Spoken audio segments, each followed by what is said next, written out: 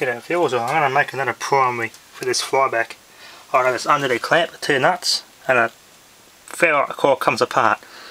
There's 2 little micro insulators which go between, and there's gaps there to stop any eddy current shorting the tool out. So they're going to go back in. That just sits in there. Pretty simple in construction actually, this flyback. Sets a Fisher and Paykel water pump there. Tap this out of the stator of the shattered pole motor, so I kept the windings and reused the windings as a magnet wire. I'm not going to burn that one out. Those windings are quite useful. So I've got my little jig here, a drill bit, some spacings and paper. I wind the primary on, which is the same size as this winding here to fit in there. That should slide off and slide straight on, and clamp it together, and that should be done. So let's start winding this thing. It's a bit difficult to get it to unwind off this. If I had something like a lathe, I could just set it in there and pivot it. So I'm going to have to do it this way. Just wind it on there. Get the start.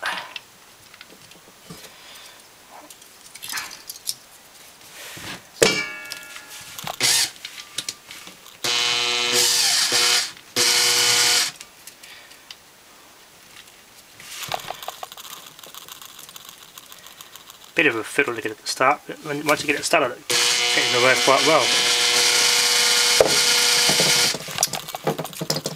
Yeah, you need 2 hands, so one to hold the trigger and one to get that winding on nice and tight. If I tape this down, I bet it will work nicely. So we'll tape that down and see how it goes. Should be able to see how that's done now, nice and tightly. Wind mostly in the middle, then work your way out.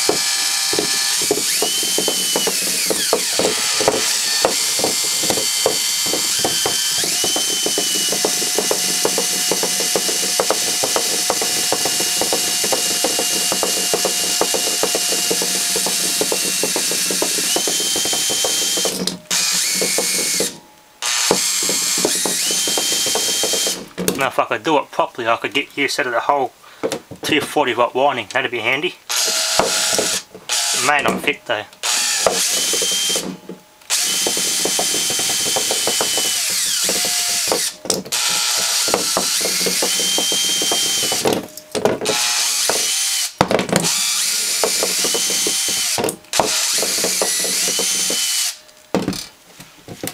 Yeah, basically how you do it. There gotta be enough windings. Still got a fair bit left on that magnet wire there and that core. Messed up a tiny bit, didn't press it hard into each other enough, and it just slightly unravelled. So I hope that doesn't cause too much problems. Let's tape it up. Okay viewers, this is a lot harder than it looks. I couldn't get the bloody windings on. Nice and dense windings too, damn it. I might have to make the bobbin a lot bigger than this to fit it, because I initially slid this straight on. It's the same size, so I could just slide it straight across and it'll go straight on. Yeah, it's not that easy, I'm afraid. So I've just stuffed up a heap of windings, so I'm going to have to make another one of these, make it at least, I don't know, 2 or 3 millimeters bigger. It's going to have to fit loosely over this. I can't get it to sit on tightly, so I'm going to have to try again. Yeah, I ain't having it. Let's have some stress relief. Might's on.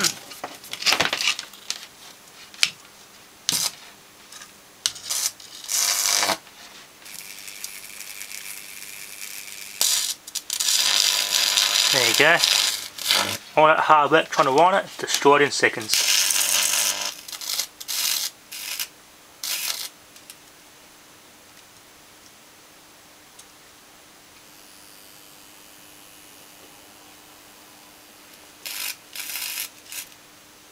It is burning out slowly.